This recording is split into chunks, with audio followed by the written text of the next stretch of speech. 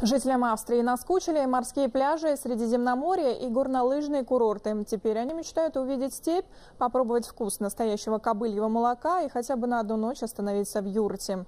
В крупнейшем австрийском издании «Крупнейшее» вышла большая статья о Казахстане.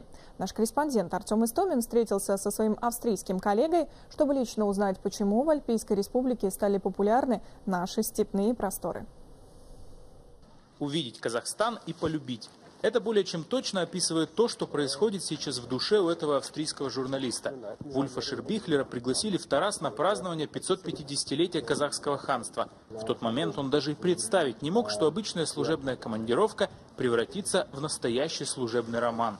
Статью о Казахстане написал на одном дыхании, не пожалев ярких эпитетов и очень красочных фотографий. Для австрийцев это что-то совершенно новое, своеобразное, то, что отличается от китайской, индийской и американской культуры. Например, меня очень впечатлила национальная казахская музыка, игра на домбре, песенные состязания, когда один поет, а другой ждет и потом отвечает. Я наблюдал за всем этим с огромным интересом. В силу профессии Вульф объездил уже почти весь мир.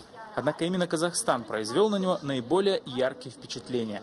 Национальные обычаи, традиции и культуру кочевников – все это он попытался описать в своей статье, сопроводив текст подробной информационной справкой о том, как получить визу, где находится посольство и во сколько обойдется туристам поездка в диковинный степной край.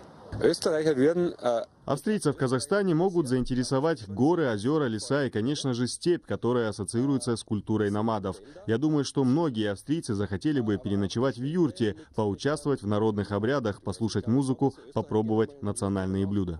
На встречу с нашей съемочной группой Вульф пришел с сувенирами из Казахстана, которые занимают в его доме самое почетное место. Австрийский журналист не оставляет надежды когда-нибудь и еще раз побывать в нашей стране. Ведь в прошлый раз он так и не успел познакомиться с казахстанской столицей.